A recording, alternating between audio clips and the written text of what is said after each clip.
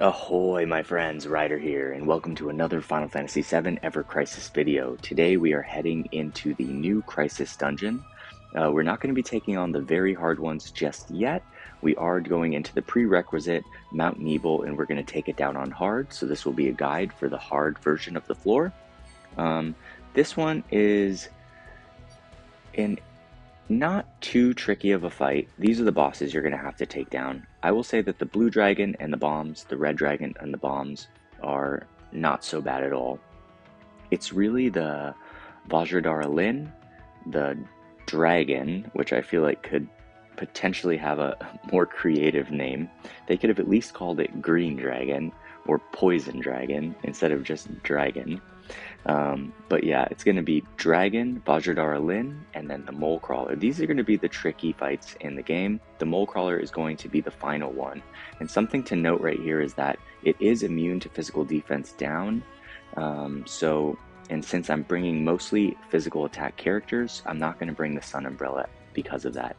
Also, the Vajradhara Lin are immune to defense down and magic defense down.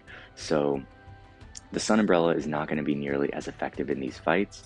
So because of that, I am going to bring the Mithril Rod on Aerith right here, just to kind of like alleviate against some of the damage, especially in the later fights, especially against the Vajradhara Lin. They're like the two big kind of Wu-Tai monsters, and they can hit pretty dang hard. So I think that the Mithril Rod is going to come in handy. So to quickly go over my route through the map, there are two ways to do this. So if the Vajradhara Lin are giving you guys trouble, then you're probably going to want to take that fight third instead of fourth, right? Because at the beginning here we have the Ice Dragon and the bombs, and then the Fire Dragon and the bombs. In the middle, separating them, is the regular dragon with the poison, and then last but not least is the Mole Crawler up here. So my strategy is going to be to take out the Ice Dragon, then the Fire Dragon, then the regular dragon with the poison, then the Vajradhara Lin, and then the Mole Crawler. However, if the Vajradhara Lin are giving you trouble, you can take out either this dragon or this dragon, then take out the poison dragon second, then the Vajradhara Lin third, then double back around to take out the other dragon that you didn't kill down here, and then double back around one more time to take out the Mole Crawler. Alright, so that is the overall strategy for the map. My power here is around 197k. I understand that for free-to-play players, this is a power level that is, maybe not attainable for all players, although I do have some free-to-play friends that are basically tipping 200k right now. You just have to be very patient with what you pull for. You got to have definitely some luck going into it, but really I think it's just patience and knowing what to go for in the game.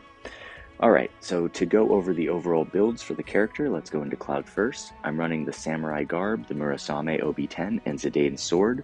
I am running Shiva as his Esper. You can run Ifrit instead if you want. It's just going to depend on which dragon you go to first. So I will take the Fire Dragon second, so that Shiva will be charged by then. As for Cloud's materia slots, I am running him a Ruin Reblow Circle Sigil and a Ruin Reblow Triangle Sigil.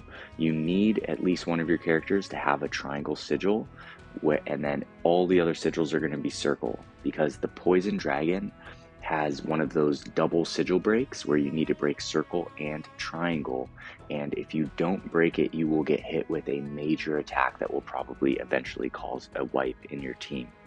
Alright, in his middle slot, I do have Quakera Blow for the Mole Crawler at the end, and it's also noted that the Vajradhara Lin are also weak to Earth. I will say, stepping away for just a second, that I'm almost positive that there will be a Earth Element weapon character coming out, and I'm guessing that in the Mount Nibel Very Hard version, there's going to also be some enemies weak to Earth, so I'm guessing that sometime in the next few weeks after the FF9 crossover, we will be getting it. I think it could be Zack, but for those of you that beat the new Chapter 4 story, they did show Tifa's costume from when she was their guide in Nibelheim, and so it could also be Tifa as well. Alright, going to his stats, he's got 6.3k HP and 2.8k physical attack.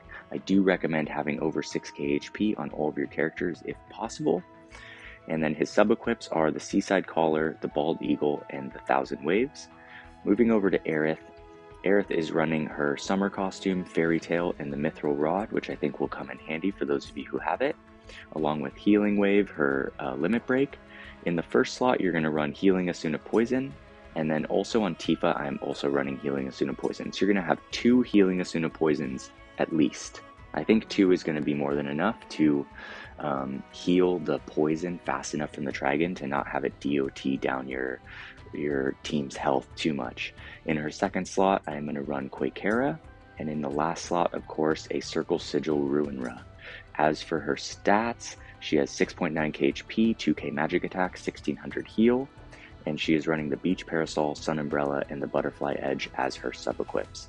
Last but not least, here we have Tifa sitting at 6.9k HP, 2.2k physical attack. She's wearing Amaranth's Guise, Amaranth's Claws in her first slot, and then the Lifeguard Wraps just for extra healing in her second. I am running Ramuh right here. I do highly recommend running Judgment Bolt level 5. It's going to help a lot against Mole Crawler in the end, since we don't have a Earth Summon at the moment. And then, like I said before, we have Healing Asuna Poison in the first slot, so that's the second one on the team. We also have Quakera Blow, and then we have Ruinra Blow Circle Sigil right here. For the sub-equips, we have the Torn Wing, the Maritime Sword, and the Glare Reed. Alright, a couple things to note. For the dragons, they can hit you with fog, so I am able to kill them fast enough where the fog isn't a problem. I don't have to equip it, but if you do have to equip it, I recommend dropping Cloud's Quakera Blow and putting in the fog there, because his Murasame will do decent damage against the Vajradhara Lin, and the Mole Crawler is already weak to lightning. So that's how you guys can deal with that, if that's going to be a problem for you. Alright, that being said, let's get into the fight. Let's smoke it, and then hopefully get you guys cleared through it as well. Alright, so the first thing you're going to do is just run up here and get this chest. Alright, and my strategy is going to be to take out the first 2 dragons right off the bat together. Alright, so since I brought Shiva, I'm going to go to the ice one first, so it charges for the second fight. So this is the ice battle right here. Right off the bat, you're just going to take out the bombs as quickly as you can. Alright, so I'm going to leave it on auto for these first few fights, just because they're not as tricky as the later ones. Alright, so we're going to take out the bombs right here. We're going to switch to the main dragon. With Aerith, I will use Saving Grace just to mitigate some of the damage. And here comes his first Sigil Break. It's going to be Circle. All of them are going to be Circle except for the Poison Dragon, which is going to have both. Alright, not so bad. With Cloud, I'm just focusing on damage right here, as you guys can see. And we're going to burn this guy down really fast. Should be dead right about now. Alright, so the Ice Dragon's going to go down. Shouldn't be too much of a problem, as most of the first bosses in Crisis Dungeons are. It's really the last couple that become tricky. Alright, if you get a score of 31,000, I think that's basically about as good as it gets. Alright, so for the trance abilities, here we have Magic Attack 10%, Magic Attack 30%, and Healing Potency minus 40, and then Healing Potency plus 10%, Magic Defense up 20 seconds. I'm going to take the Healing Potency and the Magic Defense up duration. That's going to help the Mithril Rod. And then we're just going to swing around right here, and we're going to go straight into the fight with the Fire Dragon. Hopefully Cloud has Shiva charged. Alright, he does. So I'm just going to start off the fight with the Shiva. She's going to take out both bombs and do a sizable chunk of damage to the Fire Dragon. Alright, there we go. And then basically the same thing as before. I'm going to use Saving Grace once. The boss is going to go into his sigils, and we're just going to break down the sigils and then kill the boss. Pretty simple and straightforward. Alright, there we go. And he should be going down in about 3, 2, 1. There goes the second fight. I understand that for a lot of you guys, you may not have a OB10 Murasame, but I think by now, if most people have had it since day 1 on their wish list, you should be getting pretty close to OB6, if not higher. And it's a great weapon for this entire dungeon, and hopefully it carries in the other dungeons to come. Alright, so for this trance ability, I'm going to take the physical attack plus 10% right here on the left.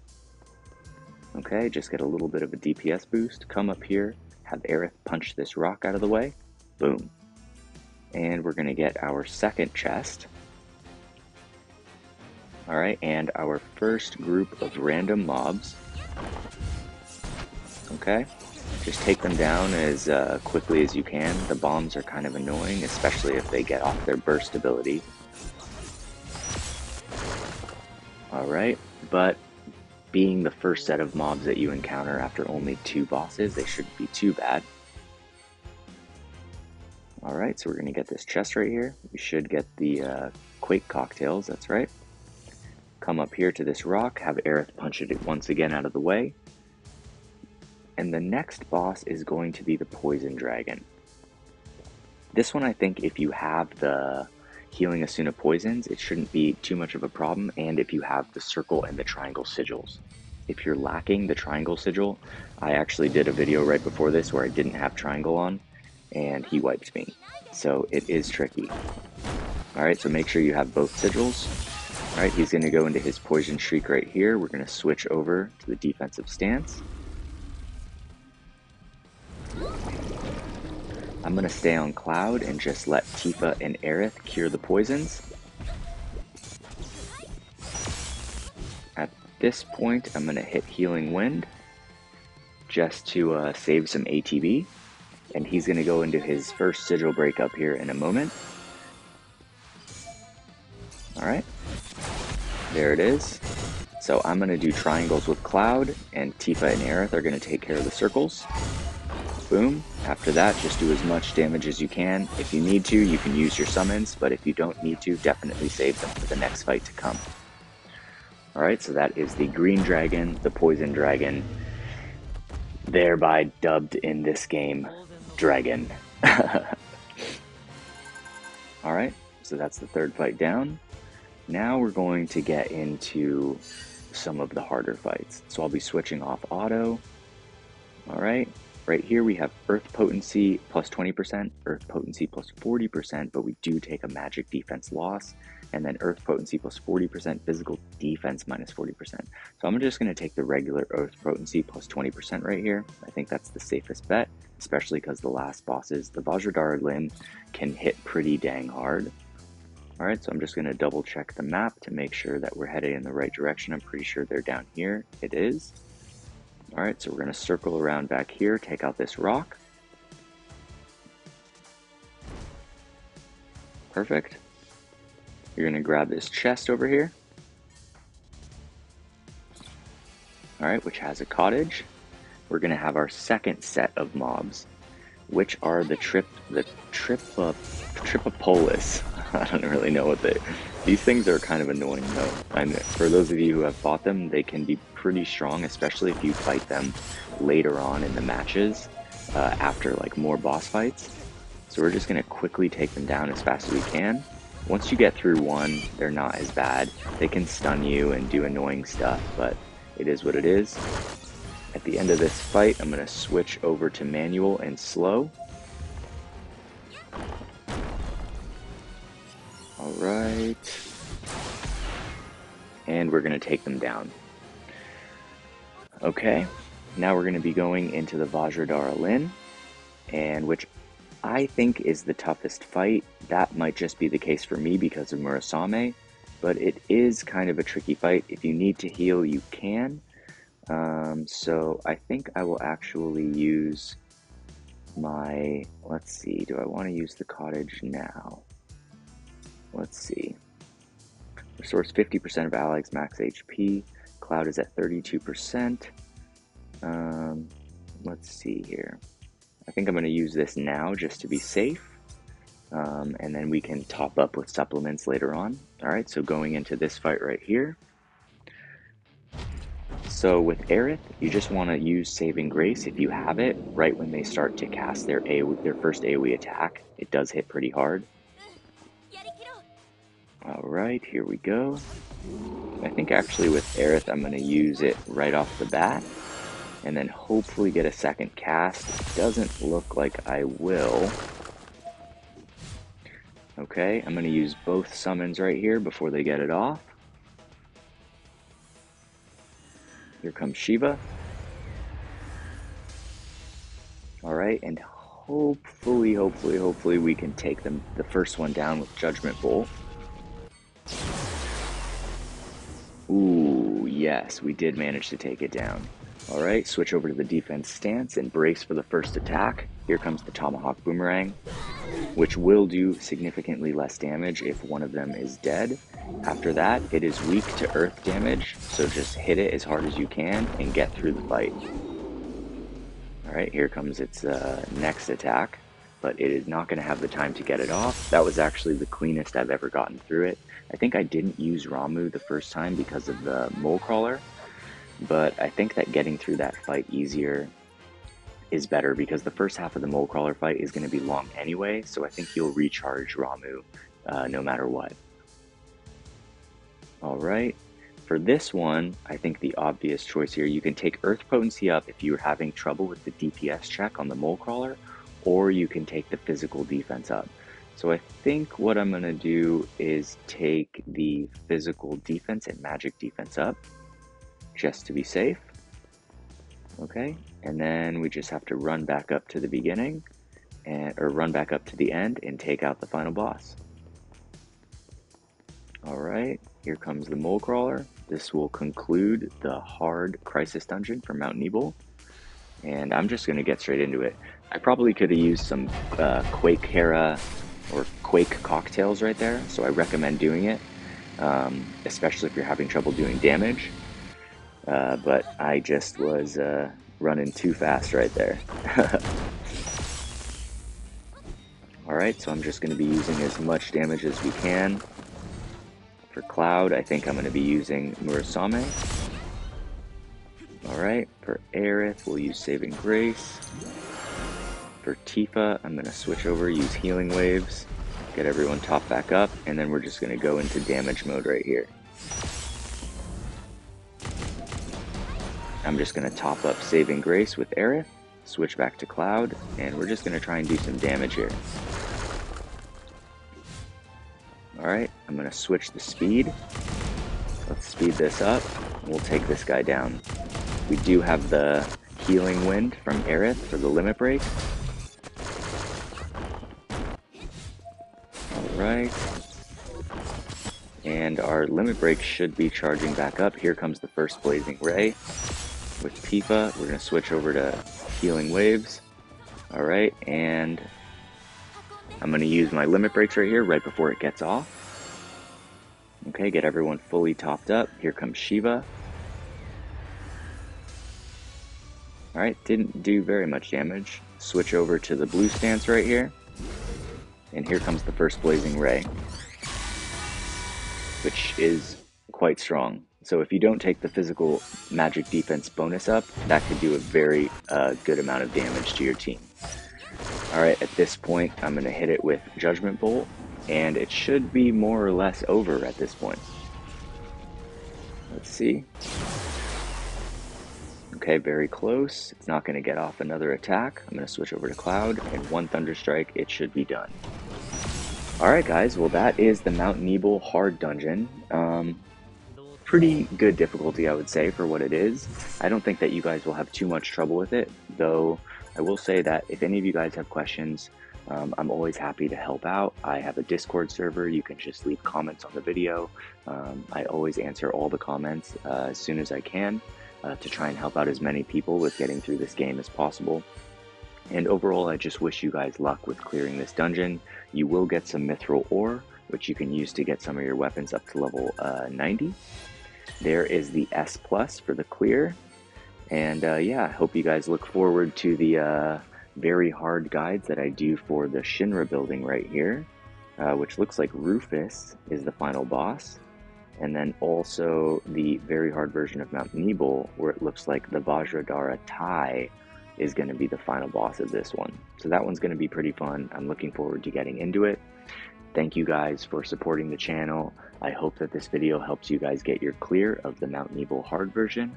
That being said, hope you guys all have a wonderful day. Take care and peace.